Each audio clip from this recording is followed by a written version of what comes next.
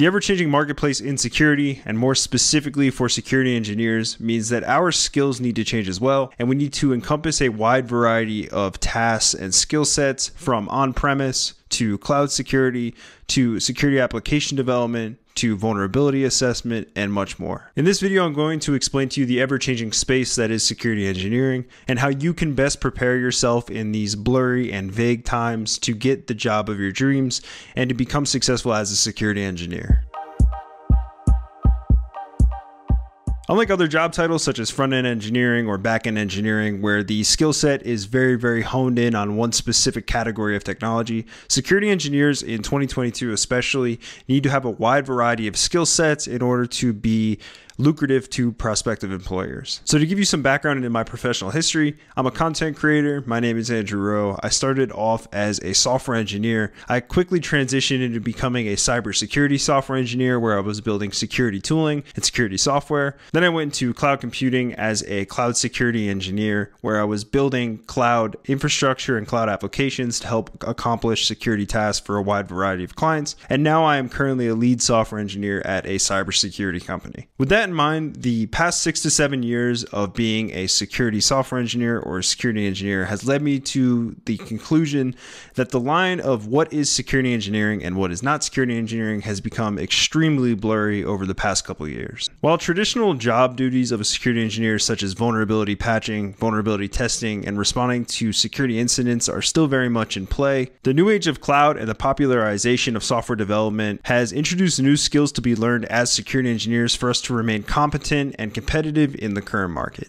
For example, as a cloud security engineer, I not only handled weekly server patching for clients, but I also was in charge of developing code bases using infrastructure as code to create comprehensive logging and monitoring solutions for a multitude of AWS accounts. If infrastructure as code is something you're interested in, I'll leave a link down in the description below for AWS CDK docs or infrastructure as code docs, where you can learn all about infrastructure as code and how you can leverage it and be a more comprehensive security engineer and hopefully entice future employers with this newfound skill. But while I was doing these tasks, I was still responding to security incidents, I was still checking server logs and responding to client concerns over latest vulnerability reports, as well as communicating with developers and collaborating with developers to do code reviews and consult on best practices. As you can see, some of the job description that I just gave you, or the duties that I had to perform, could be seen as cloud engineer tasks or cloud security engineer tasks, but as a security engineer, I think that the best piece of advice that I can give you is not one that I see many people talking about.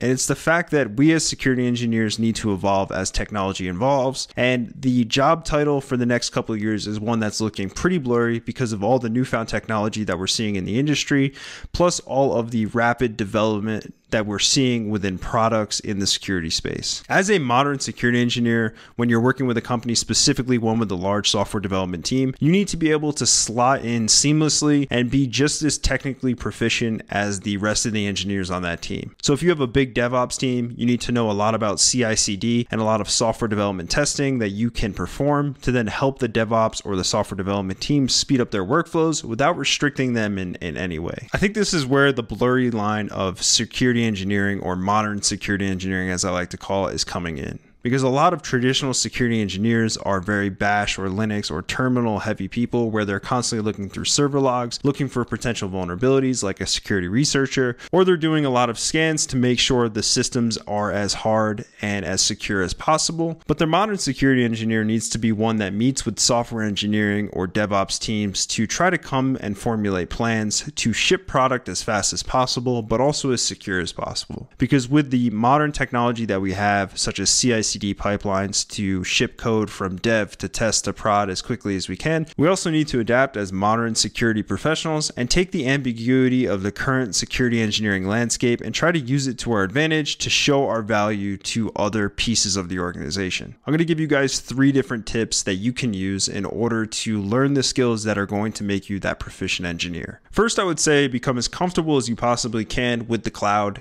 computing, and also an infrastructure as code language. This is going to help help you slot in seamlessly with DevOps and software because you're going to be committing code to the same repositories that they are, and you're going to be able to build software and infrastructure, specifically cloud infrastructure, right alongside of the actual engineers who are building the product that you're shipping. This is going to get you two things. It's going to first get you trust from other engineers so that they know that you can operate yourself within a code base, but it's also going to show them that you are not only someone who can consult on best practices, you're also someone that can implement them, you understand the code that they're writing, and you can also slot in and help them to increase their security without slowing down their development time. The second piece of advice I'm going to offer you guys is to get up to speed with modern implementations of container testing and CICD workflows so that your testing and security hardening can float right into the development process that a DevOps engineer or a software engineer would have. This is going to help you guys be a less restrictive force in your organization where your security hardening and security testing is going to be a part of the development process,